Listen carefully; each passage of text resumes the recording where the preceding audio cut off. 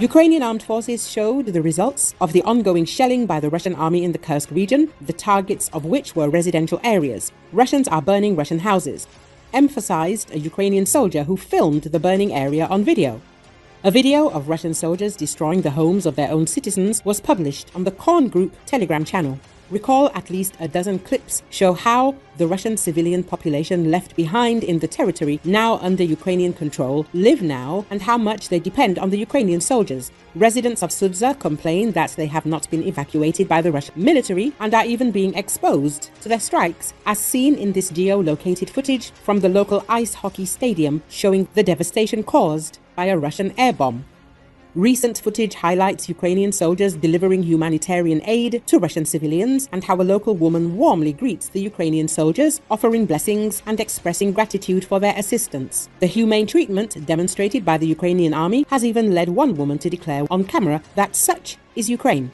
This series of interactions vividly illustrates the significant difference in how Ukrainian and Russian soldiers conduct themselves when entering foreign territory, with the Ukrainians fostering goodwill and support among the local population. Simultaneously, Russian soldiers released several frustrated videos addressing the male population of the Kursk Oblast, criticizing them for fleeing the war rather than staying to defend their homeland.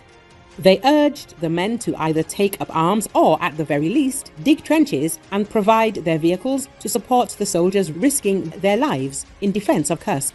However, the local population remains skeptical of these military appeals and prefers to evacuate the danger zone as quickly as possible, a sentiment deepened by the actions of Russian forces themselves. Let us recall that this is not the first time that the occupiers have attacked their own homes, but even aircraft.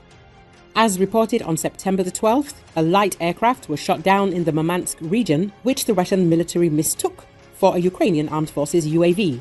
As noted, the two light sport aircraft, Atek 321, Feta NG and BRM Aero Bristel NG5, took off from the landing site in the Apatity municipal district to Arkhangelsk. Half an hour later, the region lifted airspace restrictions that had been imposed due to the UAV attack.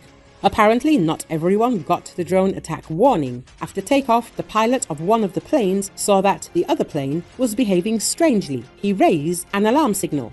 It turned out that the other plane had been fired upon with small arms. After the shooting, the pilots of both planes requested a change in the flight plan. The first decided to land at the Apatity airfield and the second returned to the place of departure.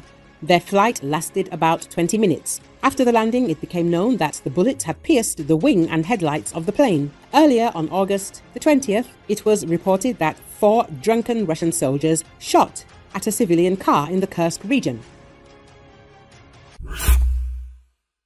Russia's surge in the use of guided bombs has added new urgency to a long-running debate over whether Ukraine should be allowed to use weapons from Western allies to strike military targets deep inside Russia. The New York Times reports, Ukraine has for months asked for the use of Western long-range weapons to strike military installations that Russia uses to launch missiles and station warplanes that drop bombs, the publication says. US officials speaking on condition of anonymity said that Britain and France, which provided Ukraine with long-range Storm Shadows / Scalp missiles, are apparently waiting for approval from US President Joe Biden, the New York Times noted. Biden, meanwhile, is facing pressure in US foreign policy circles. In particular, senior US military planners no longer advise doing so, the publication added. Biden now appears to be weighing how far into Russia to allow Ukraine to use the ATACMS missiles that the United States first gave to Kiev last year in May. Biden reluctantly agreed to allow Ukraine to launch ATACMS into Russia to target military bases that were used to attack the Ukrainian border city of Kharkiv, the publication says.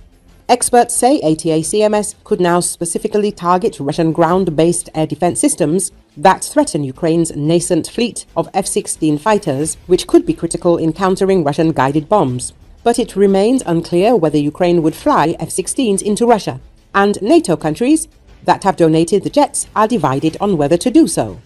It is also noted that if the F-16s cross the border, they will be able to target Russian aircraft using American medium-range missiles known as AMRAAM, which the United States has already sent to Ukraine. In addition, it is noted that the Biden administration is ready to provide Ukraine with JASSM air-launched cruise missiles, which can be used with the F-16. Ukraine is already capable of striking deep into Russia with domestically built drones and is testing a new long-range surface-to-surface missile that could be launched without Western permission. But when it comes to countering guided bombs, US officials and experts say Ukraine will need to strike deep into Russia with fighter jets and ground-based air systems, nearly all of which would require Western approval, the Times writes.